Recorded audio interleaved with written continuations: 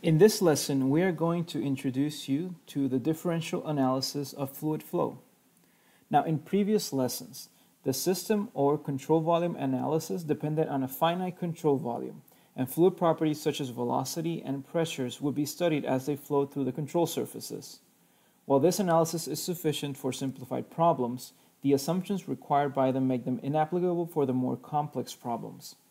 Therefore, an alternative approach is made where a differential element is analyzed and the fluid properties for the element are determined by solving the partial differential equations that result from applying the laws of conservation. Following that line, let's define a field as a function that depends on more than one independent variable. An example of this is a velocity field, which usually depends on the x, y, and z coordinates as well as time. We can define initial conditions as conditions that depend on time. For example, if you were to drop an object into free fall, the velocity of the object at time equals 0 would normally be 0. That's an example of an initial condition for a system of equations. We will define boundary conditions as conditions that depend on a space coordinate. Some examples of boundary conditions can be found by looking at the no-slip condition. Let's consider the flow in the figure.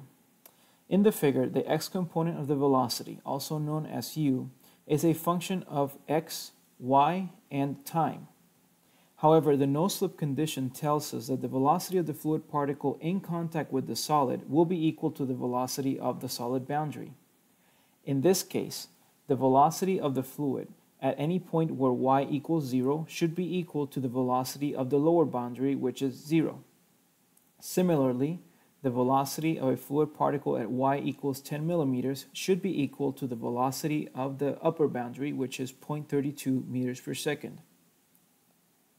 Another example of a boundary condition can be found on free surface or open channel flow. In the following example, the pressure field is a function of the y, also known as the depth.